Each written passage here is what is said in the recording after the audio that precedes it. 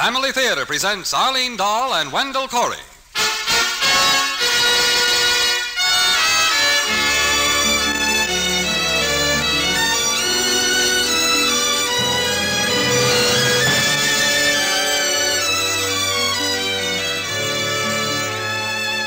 From Hollywood, the Mutual Network, in cooperation with Family Theater, brings you Wendell Corey with Ted DeCorsia and Bill Johnstone in Railroad and Churchyard. To introduce the drama, your hostess, Arlene Dahl.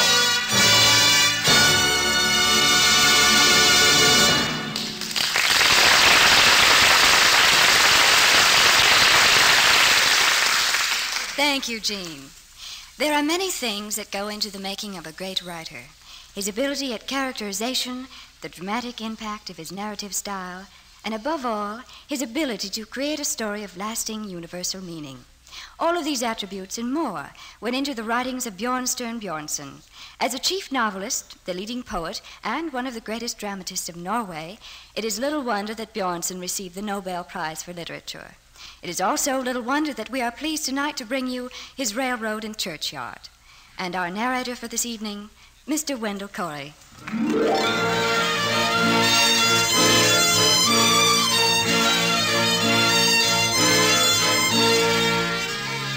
It was a wonderful thing, the friendship between Knut Akre and Lars Hogstad. Everyone in the village said so. Almost like father and son, they said, even though small, twinkle-eyed Knut was but little older than big, serious Lars. And it all came about because Knut Akre, like his father and grandfather before him, had devoted all his life to the welfare of the village. Yes, the village would not have been half the place that it was if it were not for Knut. Why, anyone would tell you. Knut Akre? Why, we never would have had the farms we do if it hadn't been for Knut. He started an agricultural school for us to learn in. Our children can bless Knut Akre for their education. 'Tis he who founded the library and started our school. Children? More than children got their schooling from him. How about the many nights he spent teaching older folk who were backward in their learning? Look at Lars Hogstad over there. Everything he knows he'll learn from Knut.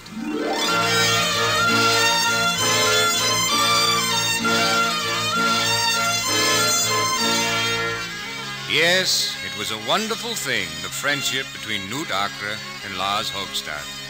Everyone in the village said so.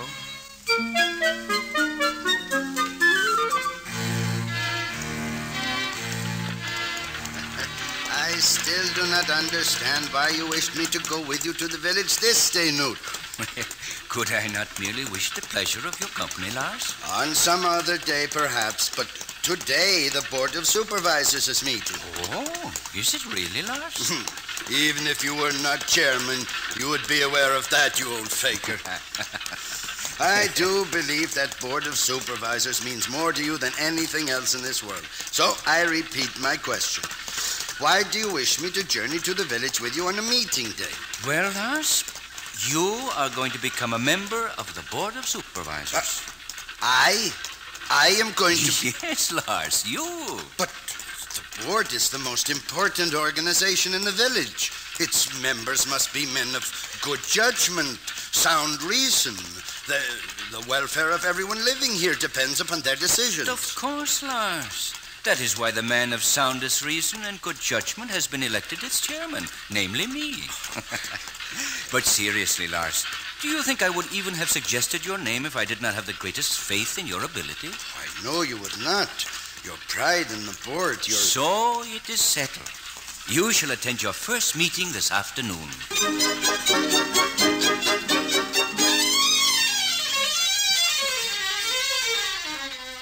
Yes, it was a wonderful thing, this friendship between Knut Akre and Lars Hogstad.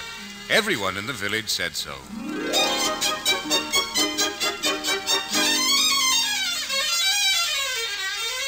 One day, the Board of Supervisors convened to consider a certain important proposal.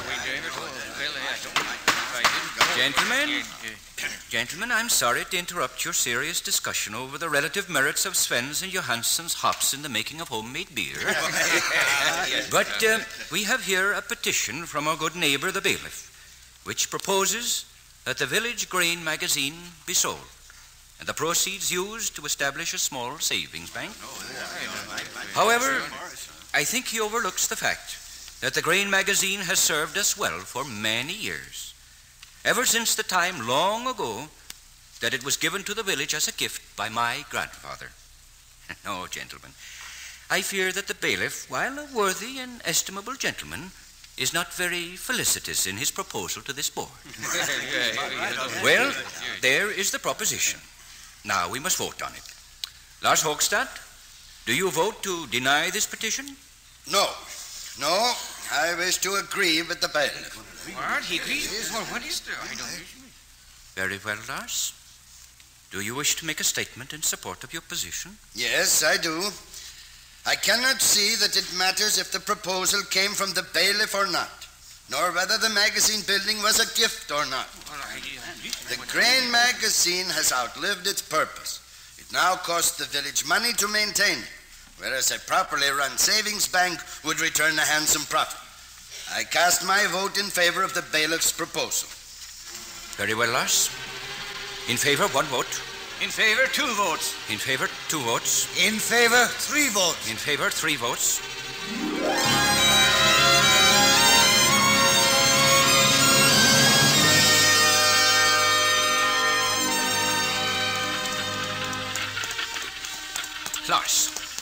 Lars, what happened to you today? Nothing happened to me, Newt. Nothing. To vote against me as you did. I was not voting against you. I was voting for the village. Then you believe that I did not have the best interests of our people at heart?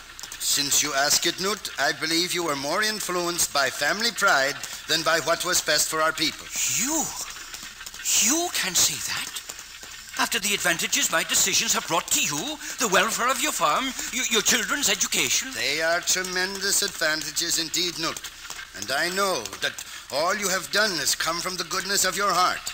And yet you dream of even greater future advantages. But that is not enough. You talk like a fool. No, Newt. There is a practical side to dreams also. They must be paid for. And the taxes of this village have grown so heavy they are becoming unbearable. Because of your selfish desire to satisfy your own dreams, you are driving us into bankruptcy. And you, Lars, you to whom I have taught so much, I presume a practical man like you could do better as chairman of the board? Yes, Newt. Yes, I believe I could. Very well, then. Take the honor. I shall resign. I am able to live without it. After all, there are harder things to lose.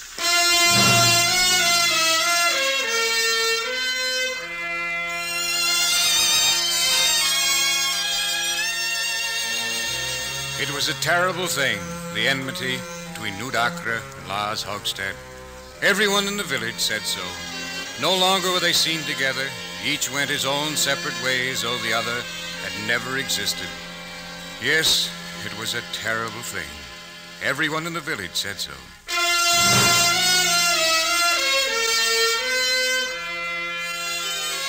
During the course of the next several years, Lars' path led him straight and fast up the road to success.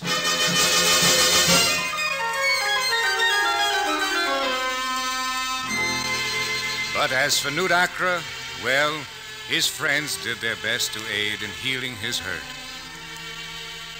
Newt, we've missed you on the board of supervisors. There is something lacking without an Acre on the board. Your grandfather, your father, then you. Oh, I do not have to explain all this, Newt. Simply, we all wish you back with us again. All of you, my friend? Well, perhaps. No, thank you just the same. I am really too busy with my agricultural college to devote any time to the board.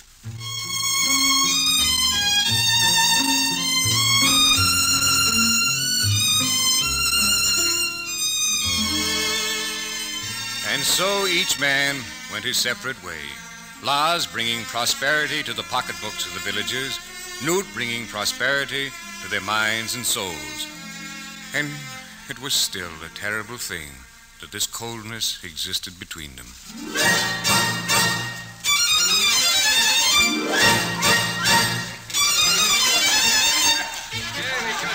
Then one day there was a wedding. A wedding of the two young people who had been Newt's first pupils in his school.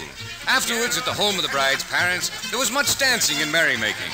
And in one corner of the room, stern and dour, stood Lars Hogstad. And in the opposite corner, quiet, the twinkle gone from his eye, stood Knut Akre.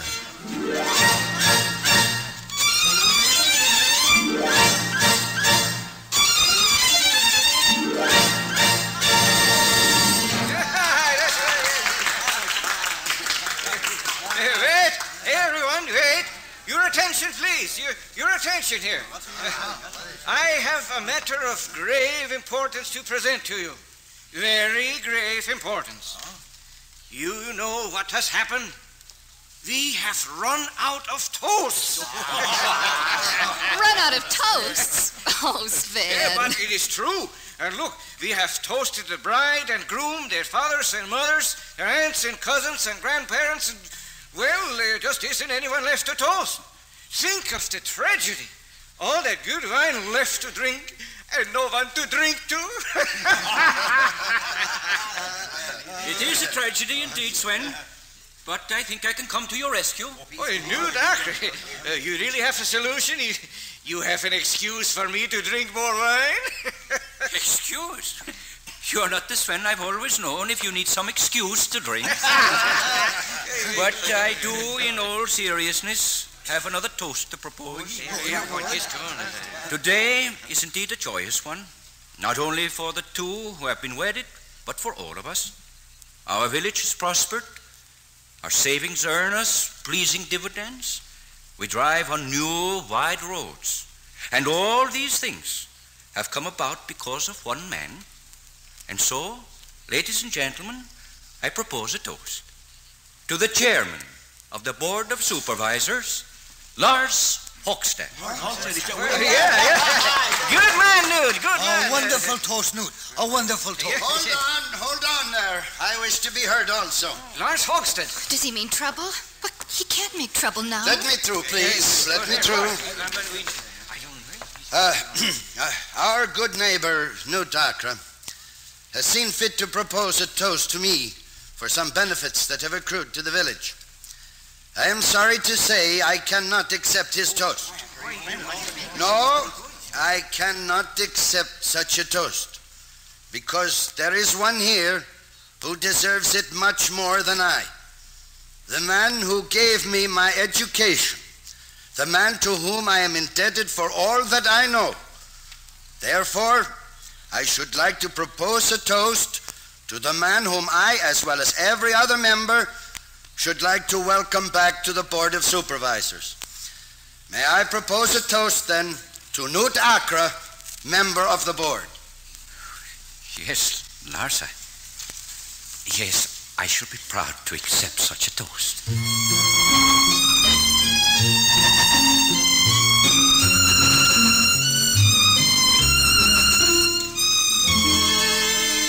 Now it was a strange and unnatural thing, the armed truce between Knut Akre and Lars Hogstad. Everyone in the village said so. It is unnatural, they said, for these two former friends to have made those toasts at the wedding, to sit side by side at board meetings and yet never utter a single word to each other. Yes, it was a strange and unnatural thing. Then one day, Lars called a special meeting of the Board of Supervisors. Yeah, but we haven't got anything. Gentlemen, this special meeting has been called at the request of several members who seem to feel that a state of emergency exists in our village. While your chairman does not wholly agree with this attitude, nevertheless... It does not matter if you agree or not, Lars. You cannot deny that Versteiner's lost his home and farm through foreclosure. Nor that Johansson realized not one penny from his harvest. The money went to satisfy creditors. Aye, we all face ruin and disaster. And you alone are responsible, Lars Hogstad. You and your speculations. Yes, right. You forget that the money to run a village must be obtained from somewhere, either through taxes or from investments made through our savings bank. Investments, indeed. Aye, there's precious little investments about money lost in real estate projects where never a house was built. Or in the purchase of securities that today are not even listed on the exchange. Yeah, your bank is still solvent, gentlemen. Your savings are still secure. Savings? What savings? You know that the entire village follow the example set by your bank. We too own land without improvements, securities that cannot find a buyer at any price. We shall lose everything. Yes, we and what if I tell you there is no need for you to lose anything? That there is a solution for all your problems? A solution, Lars? What kind of solution? Yes, Lars. What is it? What kind of miracle do you propose to bring us? It is no miracle I propose to bring, gentlemen. It is a railroad.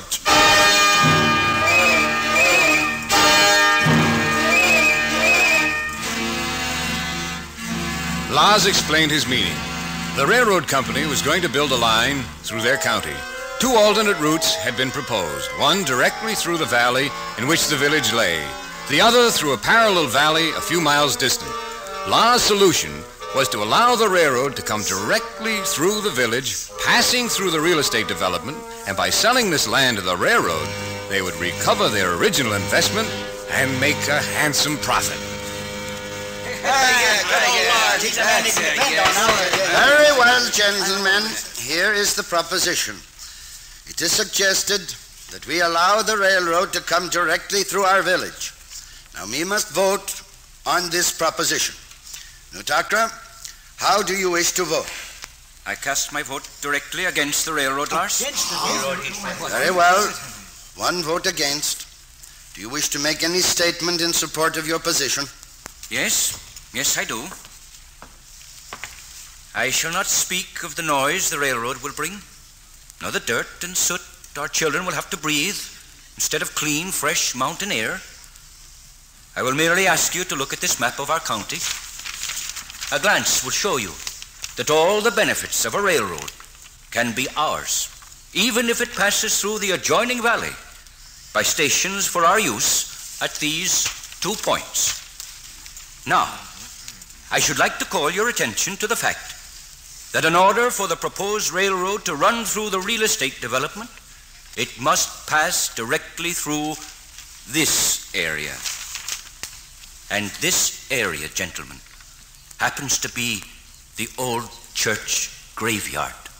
The graveyard? Are you certain, Newt? Look for yourselves, gentlemen. Why, it goes right through the Newt is right.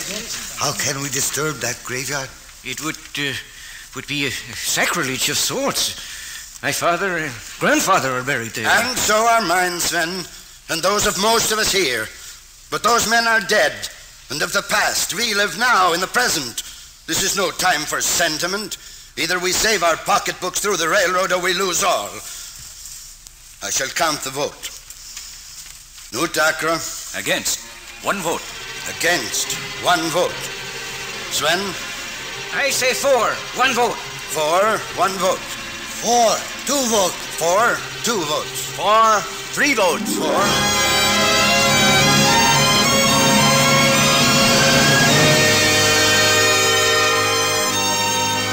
And so the proposition carried, and within a short time the work on the railroad began.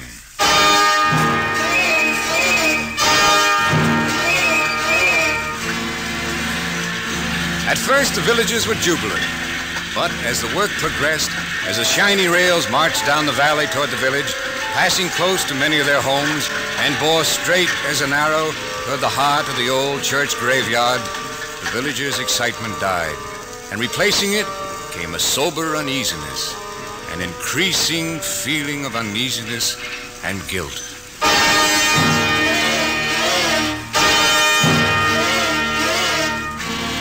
Now, one night, Lars was in bed, unable to sleep, listening to the work engines passing back and forth on the rails that had just been laid in front of his house. He could hear them belching smoke and flame from their iron stacks, could see their large lights cutting through the night like some great, gleaming, evil eyes.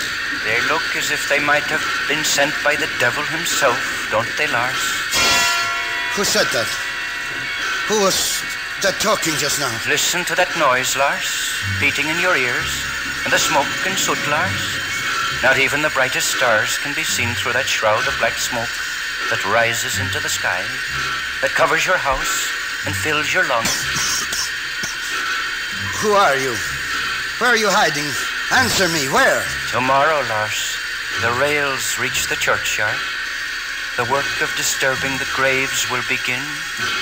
I wonder how your father and grandfather will feel about that, Clark. Perhaps they're standing together somewhere this very night, looking down upon you and wondering. Stop that, I say. It's hot. Hot in here. I must be feverish. Hearing voices. Feverish. It's so hot. As though the house was on fire. Yes. Hot on fire. It's on fire. Nurse! Wake up, man! Wake up! No, Doctor. The sparks from the engine have set the house afire. Here, to the window, quickly, before you burn to death in the flames.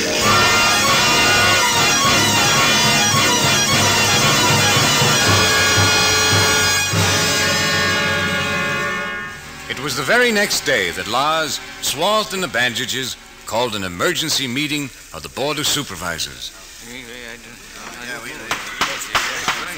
Gentlemen, I have called this meeting for two purposes.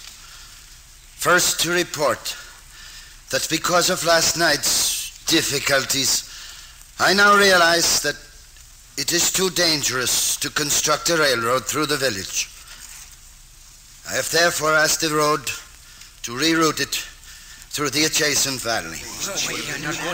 And secondly, because I have failed to provide a solution for your difficulties that arose through my own errors of judgment and which were seen long ago by the men who rescued me, I hereby tender you my resignation as chairman of the board. Well, Lars, you have spoken bravely and well, and while it might be a good deal like locking the barn after the horse is gone, we have no choice but to accept your offer. Hold on there, Sven. Hold on. That horse you're talking about is a pretty valuable one. Let us not forget that he served us loyally and well before he strayed. New roads, a savings bank, and one that is still fundamentally sound. That's quite a record for any horse, even if at times he more resembled a stubborn old mule. As for the loss of the railroad, well, it has preserved the churchyard and the final resting place of our fathers and grandfathers. And at least we know that we can sit in our homes like human beings instead of trying to impersonate a roast pig as did our good neighbor Lars last night. True, we are now faced with financial problems. But I've yet to see one that couldn't be licked by good, honest, hard work. The answers will now be found on your farms where you belong, not dabbling in real estate and securities. And if you fear that such work will result in strong backs and weak minds, well, I know a pretty good agricultural school you can go to and exercise those little gray cells. No, as far as I am concerned, I see no reason to accept Lars Hochstadt's resignation. I reject it. And I reject it too. Yes, and so do I. Yes, I reject too. I do too, Your Honor. Thank you, gentlemen. Thank you. I should be happy to remain as chairman, but only on one condition, that a sensible man like Nodakra shares the position with me as co-chairman. Well, Nud, what do you say? What can I say, Lars? If the village is willing to trust a couple of stubborn old mules to harness, perhaps we can still show them how to pull a plow.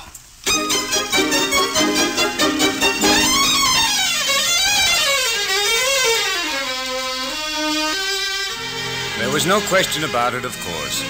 By unanimous acclamation, Knut Akre and Lars Hogstad were made co-chairmen of the Board of Supervisors.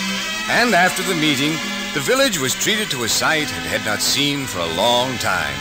Knut helped Lars into the Akre carriage, and the two men drove away together.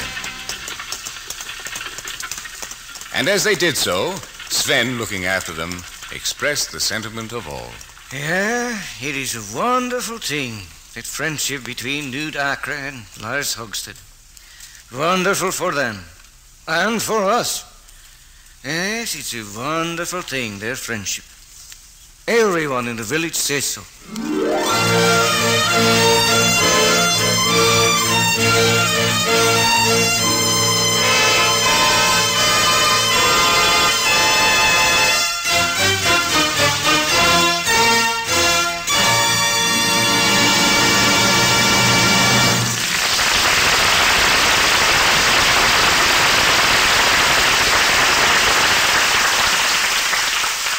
This is Arlene Dahl again.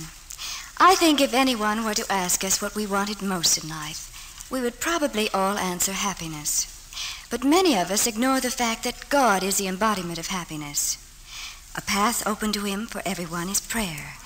Prayer that acknowledges that we are not alone in facing the problems of this life, that even in the midst of sorrow we can find comfort and happiness in our dependence upon Him. That is why we urge you to pray. Pray as a family, to bring all within your home true happiness. And that is why we remind you each week that the family that prays together stays together. More things are wrought by prayer than this world dreams of.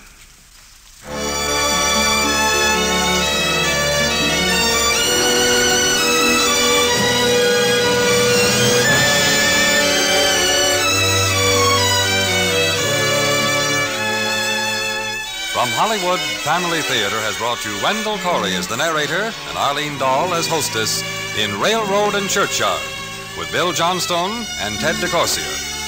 Others in our cast were Tim Graham, Jim Nusser, Ralph Moody, and Virginia Eiler.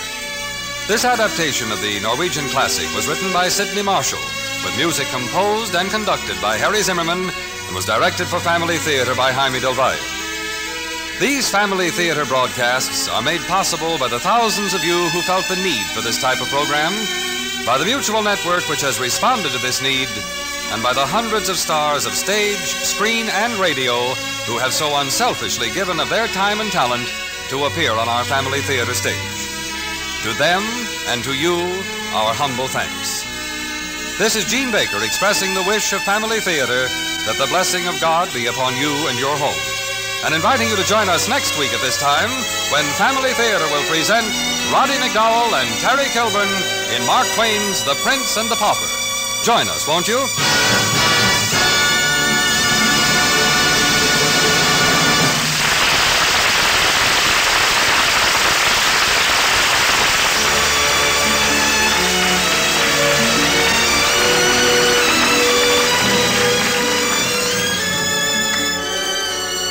Family Theater is released in the Philippines by the Philippine Broadcasting Corporation, is sent to our troops overseas by the Armed Forces Radio Service, and is heard in Canada through the facilities of the Canadian Broadcasting Corporation.